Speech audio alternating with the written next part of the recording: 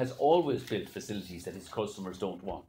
In fact, they have never listened to their customers when it comes to building facilities at Dublin Airport. Go through a process of, thanks very much, sit down there, what do you want? Yeah, thanks very much, we'll put it into our master plan, we'll get back to you. And then the master plan, remember, and none of you guys remember the history of the second terminal. The second terminal was originally proposed by the DAA at a cost of 200 million euros. In fact, it was 167 million euros. We were the only airline at the time to come out and support the second terminal.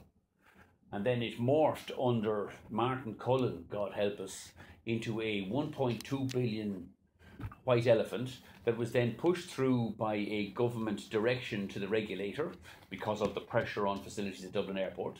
And then that other clown, Noel Dempsey, arrived along a year later and pushed through a price increase because they directed that the regulator should prioritise the financial viability of the DAA over all other concerns. And so you have the DAA monopoly going to the downtown office in Kildare Street and pushing out directions when they wanted to build.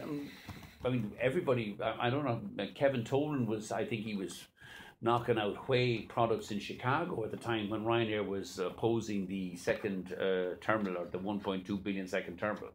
So the idea that the DAA only builds facilities that its customers want is complete and utter rubbish.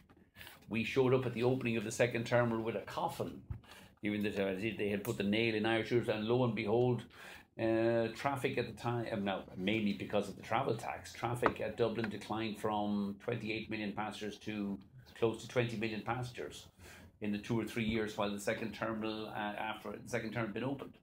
And all of the growth that has happened since the travel tax has been abolished in 2014 hasn't taken place in T2, it's been in T1. It's us.